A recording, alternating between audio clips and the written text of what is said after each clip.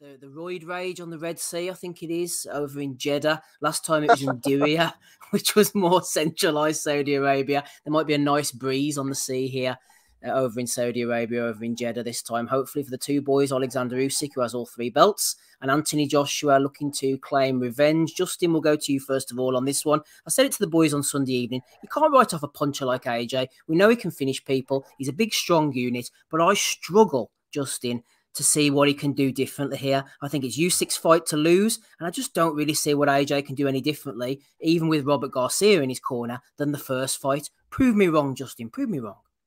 I can't prove you wrong. There's no way to prove you wrong. But like you said, he has power, so he can. I mean, you never know. Usyk, I mean, he could stop him. I don't think anybody could say they would be surprised if he knocked him out. But I just don't see it happen. And Usyk's just better in every single thing. Like I said, I think Usyk should have knocked him out the first fight, but he just, he didn't really go that extra gear. But I think if he actually puts in that extra gear, he'll knock him out probably earlier than this, probably 6 or earlier. I totally agree, but if I was to play devil's advocate just a little bit, I would kind of say, and if I was an AJ fan, maybe I'd be thinking this way, but AJ fought so nervously, so tentatively, didn't impose himself in the first fight at all.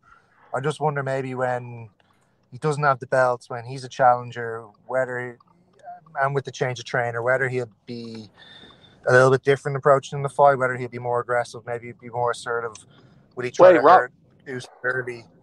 I think that needs to happen. I think he definitely needs to grab Usyk's attention by hurting him early. Well, that's what Robert Garcia's thing, though. I mean, that's what he teaches is to go ahead and push it. So I believe he's going to come out and try to push. He can't do the same stupid box and try to he can't do that crap. He has to come at him hard. And you never know, Usyk has had guys come at hard like he'll never see it before. But Joshua, his only, like you said, I agree 100%. If he comes at it and really puts it on him early, he might be able to get enough respect to work something out. But Usyk's just a good guy. Usyk has all the tools. I think Usyk is going to be prepared for all of that. So you're right. Joshua's only hope is, I think you said it, is to come out hard and hope that he could catch him in the first round or two with something, and then Usyk might get tentative, and that's his best shot. You're right. That's his best shot. He's got to get the respect big time early because he nailed Usyk with a few good shots, and Usyk didn't really do anything. So maybe, I don't know. He has to hurt him early. You're right. Has to. Yeah. If he lets Usyk get into his rhythm and let Usyk go through his gears, it's going to be the same issue, with Usyk showing him the left hand, and the amount of times he landed that shot at will, whichever way he wanted it. He had so many different ways of setting it up, and AJ just had no answer. I think if it gets to that stage where Usyk has the initiative in that kind of sense, where he's the one setting traps, where he's the one, making AJ do whatever he wants to do, then it's going to be the same result, probably actually a different result with AJ on the floor and knocked out. But I think if AJ tries to be, that's what I would do. If, like you said, Justin, try to be assertive, hurt him early, get his respect, get him thinking twice about, making this angle or giving him that look because, you've earned his respect and hurt him already. But I don't know if AJ has it, to be honest. Robert Garcia, that's not enough time with Robert Garcia. You can't, and Robert Garcia is probably not even going to be like the main guy talking to him. So I think that's just smoke and mirrors. I don't think Garcia is going to have that much input anyway. I really don't. I think they're just using his name. I don't think he's going to be like having these big time train. I don't think he's going to have that much input. Joshua's still on holiday, isn't he? He's not even back. So, or he's doing this. I don't think Garcia is going to change anything. I don't. I think they've been saying that I think Garcia said when he was doing interviews after the press conference last week that he'd been working with him since December. And maybe they're just saying that to kind of put a better light on the decision and make it seem like it's been a bit more planned out than it seemed to us. But if he has had time since December, maybe he will be able to have enough time to have a material impact. But I don't know. Tough to say from the outside. I don't know where Garcia gets the time. He's got 75 guys he's training right now anyway. I don't really, because think about it. Like when he does these cards on the zone, 8 of the guys on there are his guys. Yeah. So I don't know where he gets the time to do all this. I don't. No, I agree. I think Garcia can make some kind of improvements or changes by giving him bits of advice, Justin. But at the end of the day, you're dealing with the same fighter here. Joshua's been around a while. He knows what he can and cannot do. Joe mentioned the straight left hand there. In the first 30 seconds of the first fight, Usyk was just bang, that left hand straight away, right in his face. Those memories will come back if he does that again in the second fight. I think, and even if Joshua does come in heavier, stronger, more aggressive, catches Usyk, he'll drain later on in the fight. It makes him more vulnerable, more susceptible. And if Usyk can get back into his rhythm, after 6th round, 7th round, 8th round, Joshua's going to start powering down. I really do struggle to see how he's going to win this fight. And the bad thing is, who cares if he gets knocked out? He just made $100 million. I mean, it's like, well, I get knocked out, but shoot, I'll go fight on pay-per-view and I'll still make $100 million. So it's like, that's hard to, like, Usyk knows if he gets knocked out, he could be screwed. He's going to have to nobody's going to fight him, and it's going to be harder on him. But so he has a little bit more. I think those things factor in too, because you have more fire. Joshua, where is the fire coming from? I mean, really? I mean, he has everything. I like to see.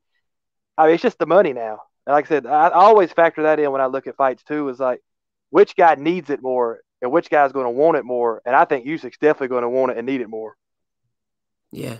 Joe, Justin's making some good points there. If Usyk loses, he's a road warrior. He's going to go back into obscurity. That's where he's been his whole career. The fact that he's got fights, paydays, and got into the position he is now is because he's gone on the road into people's backyards. And every time, he hasn't even had 20 fights yet. He's unified, undisputed cruiserweight champion, and he has 3 of the belts at heavyweight. If he loses to Joshua, well, I suppose they could try and make the 3rd fight, but he's going to be on Skid Row. But, I mean, the thing is with Joshua as well, this is a rematch in Saudi. Andy Ruiz, different fighter from Usyk. He got the rematch in Saudi. Maybe a little less pressure on Joshua, Joe, for 2 factors. We know what he is now. If he gets knocked out, we're not going to be surprised. And at least he's not at home as well in front of that baying kind of crowd. It's like off in the distance out in Saudi at 9 o'clock on a Saturday evening, and there won't be as many people watching, maybe. Yeah. I think definitely that feeds into it. And I think, we saw that a little bit with Joshua in the second Ruiz fight, the pressure off him, and he doesn't look like a guy who handles the pressure that well. Well, I say that, but I think he handles the big time stadium spectacular fireworks pressure well. But I think when Usyk's got that educated front foot pressure, that kind of pressure with the left hand, showing them left hand and bringing the jab in with the hook and, basically keeping them guessing. I think that kind of pressure he doesn't deal with too well. So I think when they're in the ring, mano a mano, I still think that Usyk's going to be the daddy and that the pressure will still come, and that Joshua, even though he's in Jeddah or Riyadh or wherever he is, it's still going to be a pressure cooker situation for him, and not in a good way. I just... I know I played devil's advocate a few minutes ago about Joshua's chances, but on a personal level, I really don't see it going any other way other than an Usyk KO for me. But for those reasons, I think, yeah, definitely he probably should be less pressured, and the fact he's a challenger, less pressure there. But Usyk doesn't strike me as a guy who lets the weight of the crown weigh too heavily on him either. I think he's got a lot of other stuff going on that's probably more important than boxing, even for the heavyweight champion of the world right now. So. No, I think that when it comes down to it, it's going to be the better boxer who's going to win this rematch. Yeah, I think Usyk definitely needs to hurt him. I was watching the first fight back, as I mentioned, and Joshua did have success in the middle rounds. He landed a few decent shots. He cut Usyk. He didn't bust up his face, but he caused some facial damage. We know he's a big guy. And I said around 6, 7, he kind of push things close. What about the judges, Justin? Do you think they could have any bearing on this? I'm still quite scratching my head as to how Howard Foster narrowed it up to 115, 113 in the first fight. If you can find Joshua winning 5 rounds, then goodness knows what's going to happen in the rematch. Any concern over the judges, Justin, at all? A little bit. I mean, because who they want to win, and that always has to. I mean, no matter how many fights you've watched over the years, it always kind of leans that way. You know who they want to win, and usually they do. I mean, so yeah, it has to factor a little bit because if Joshua does win the zone, they just got their $100 million back. Period. I mean, they got it back. The investment they made is done if he wins, because that'll set up, because Fury is going to come running right in to take it.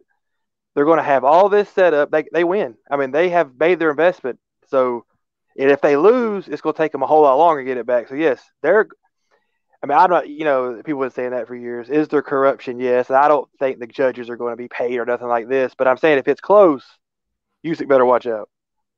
And one thing I'd obviously remembered it at the time, but I'm a great one for going back and seeing things. And I noticed that in the last 10 seconds of the first fight, Usyk had Joshua, Joe, pretty badly hurt, actually. People were saying the bell was rung a bit early. I'm not sure whether it was or not, but there was video cam from the esteemed Twitter correspondent Artman showing someone in Joshua's corner. I don't know whether he was waving the towel for Joshua to come in or whether he was waving the towel to try and get the fight off, but it looked to me as if they were close to stopping that fight and Joshua was close to getting stopped. Now, I did read somewhere, Joe, Usyk saying that he didn't stop him because it wasn't part of the strategy. I never really believe people when they say, oh, I didn't get someone out of there because people are saying, oh, there might be the chance of a rematch. I don't think that's ever the case. But in this case, I think the fact that you get to rounds 9, 10, 11, and Usyk's team are telling him, just don't put your foot on the gas too much. Just stick to the plan, stick to the strategy, and don't look to get him out of there. It was almost like he was holding back a little bit. But if he'd have really gone for it, I think in that last round, earlier than he did, I think Usyk definitely could have stopped him because Joshua was close to getting stopped, Joe, in that 12th round. Yeah, he was all over the place. If I remember correctly, he was kind of smiling a little bit, lying against the ropes as Usyk kind of teed off on him, and it looked really, really bad shape. And yeah, I agree. Even if that was maybe the 8th or 9th round, it's still quite a bit of the fight left. Maybe Usyk would have pushed on the gas and taken the guy out of there, but I don't think there was much value to Usyk doing that in the 12th round. So I think he kind of let him off the hook a little bit. But I think if he gets a chance to take him out, he'll take him out though. And I think he probably will get a chance this time around if Joshua comes out with that more aggressive approach that we think he is. It's going to lend itself to that kind of fight, I think. But who knows? Bellew, of course, who boxed and who obviously knows about boxing much better than us. He says that he doesn't really have that KO power, so maybe Usyk can't get AJ out of there. I don't know. No, but in all seriousness, I think he will. Like, I think Usyk has shown that he can hurt Joshua, even like you said early in that fight. I think it was the first or second round, one of those left hands, he had Joshua backing up and kind of with his legs stiffened. You can't do that without proper power. In relation to AJ against Usyk, whoever wins will have 3 of the belts. Tyson Fury has the other one. We're hoping the winners are going to fight. If it's Usyk, you would imagine the fight with Fury would be easier to make, given Eddie's not involved, given Usyk has no problem making fights and going on the road. So just as Ryan Deal jumps on the call with us there, Justin, I was just going to ask you a quick question about the wider heavyweight picture. You mentioned Luis Ortiz earlier, of ring collapsing fame. He's going in against former Anthony Joshua conqueror and victim Andy Ruiz Jr. on Sunday, the 4th of September in the Crypto.com arena, no less. Could be a fun fight. 2 decent punchers, 2 well-known heavyweights. Ruiz against Ortiz. You'd expect Ruiz would win that fight. How do you see it going, Justin? And where does the winner fit into the heavyweight picture? No, you're right. It's going to be fun. I mean, because Ortiz, even when he gets knocked out, he always brings it. How old he is, that doesn't really matter. He always brings it. I guess every fight with Ruiz, the first thing you got to say is he in shape? Because if he's not in shape, then Ortiz is going to beat him, period. If he comes in and he's like, he's just, well, I don't think he's ever going to be as bad as he was in the rematch, but because he has a new trainer and I don't really know what's going on of how he's looking and whatever, but if he's in good shape good shape for him, then he'll win. I mean, I don't know if he'll knock Ortiz out, but he'll win. And if he does win, then I don't think there's a title shot right away for him. I don't think Usyk or Joshua is going to be looking to fight him. Fury's not going to look to fight him. So I think Ruiz is probably going to be on the back burner until one of them like drops belts or something, because he's not a guy that Fury's going to mess with. Usyk would be the only guy that would fight him, and that's only if a couple of fights, break down and he has to. But Joshua has no reason to fight him again. So I guess if you're Team Ruiz, you would want Usyk to win because that's your best shot of maybe getting a chance. But I don't see a chance coming any soon, even if he does win. At least, Justin, it pushes him back into relevance. I've mentioned this before on the pod. If there's ever a fighter that has failed to capitalise on being the heavyweight, multi-belt heavyweight champion of the world, came in negligent shape and has just gone completely off the radar for, 2-3 years since, having hardly any fights, he has just failed to capitalise. At least this makes him relevant again and pushes him back into the mix. Well, Areola almost knocked him out. So, I mean, if Ortiz can land clean, I think Ortiz could knock him out. So, I mean, it's going to be – I think that's what makes it interesting, because you could see where both guys can easily win, and I think that what makes it 50-50, because if Ortiz is landing those clean shots like Areola did, I think Ortiz will put him away. So, yeah, it is kind of 50-50. I might lean toward it. It's one of those deals you got to see what the weigh-in looks like before I'd make a decision. Yeah, I think Ruiz, if he's defensively responsible and he manages to move around the ring and he's not too heavy, he should be able to outbox Ortiz, who is getting on a bit in years. The stamina down the stretch isn't the greatest, but he's always a puncher. If Ruiz comes in looking like a big fat slob, which he might do, then you never know, Ortiz could get rid of him. Talking of big fat slobs, Ryan Deal from New Zealand is in great shape these days. He's jumped on the call with us as well. We're talking heavyweights. AJ against Usyk, Ryan. Me, Joe and Justin, we're struggling to give AJ any chance, any hope in this August the 20th rematch. Can you think of any hope for AJ? That one big punch possibly? Catch Usyk napping? Is there anything we can do? Any breadcrumbs of hope for this guy? It's not completely out of the realms that he knocks Usyk out. I was kind of thinking like his right hand that he was throwing against Charles Martin. That should be his money punch in this fight, because he ain't outboxing him. He ain't going to step to Usyk. He's just got to plant his feet and throw with him, I think. But yeah, I'm kind of the opinion that Usyk's just going to start the same way, and just it'd be like round 13 almost, and it'll be on the front foot from the start. And I don't know. Let's see what Joshua's got mentally, really, because I don't think it's the trainer and all that sort of stuff's going to do much for him. So he's just got to go there and do it. It's not last chance saloon, because he'll always have fights in the UK. But if he wants to be a world champion again, I think this is his last chance. Yeah, I think the mental side could leak into the physical side as well, Ryan, because we know his stamina is not the greatest. He can do 12 rounds okay. I mean, he doesn't completely gas out, but he does tend down the stretch to tire. I think Usyk's going to come out. He's going to feel him out for the first 2, 3, 4 rounds. Then he's going to put his foot on the gas a lot quicker. But I think if things start going against AJ, say if he gets a cut or he gets knocked down or he starts to feel his gas tank wilting, Ryan, I think I agree with you. I think that mental fragility is going to start to show itself. And dare I say, he has a bit of quit in him. I said 9th round because I think Usyk will be conservative early on. Ozzie Smith's thinking 6th, 7th round. He thinks it's going to be a lot earlier than that. But it's a mental and a physical battle for AJ, Ryan, because I think if Usyk starts landing them big shots early on, he's going to wilt and he's going to start to maybe even want to look out of there. I don't know if he's got a quit in him, because I think the quit, well, you say it's a quit, you don't quit at that level, I don't think. I think he gets beaten out of you. And then the Ruiz fight, he was hurt from as soon as he was hit, and he managed to get through another, was it 4 or 5 rounds of basically just being ready to go. And he even came back a little bit and won the odd round. So I don't know if there's a complete quit in him. He's one of them. Usyk he must have felt like he was going to get him out of there in that last round in the last fight, and as soon as he gets that feeling again, I think he's just got to step on it, because yeah, he was close enough on the cards, and you don't want to leave anything to chance, really. I think Usyk's just got to get the job done here.